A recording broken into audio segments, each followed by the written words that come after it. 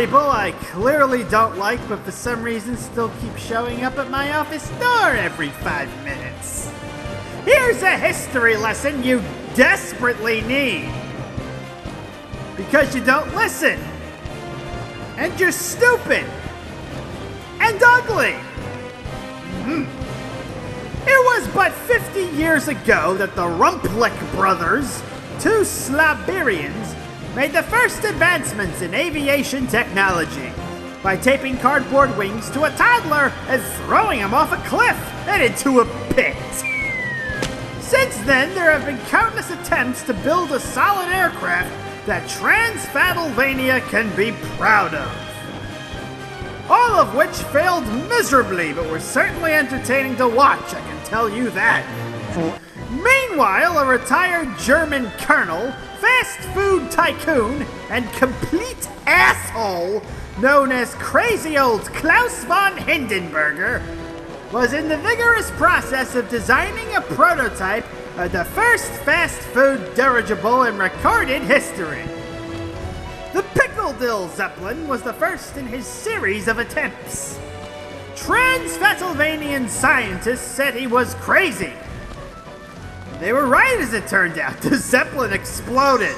Scheiße! He then built a second one, which also exploded. Shit! Get some duct tape!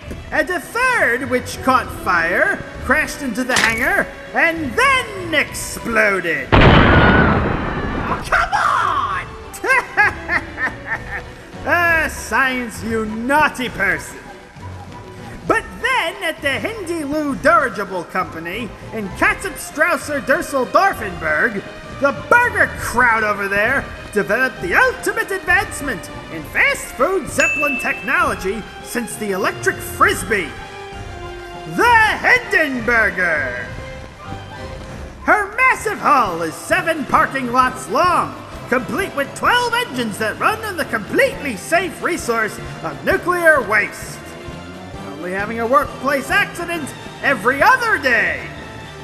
It contains 255 tons of ammunition, can hold up to 30,000 passengers, has 5-star dining, 8 gift shops, 15 bowling alleys, a water park, and a proctologist office.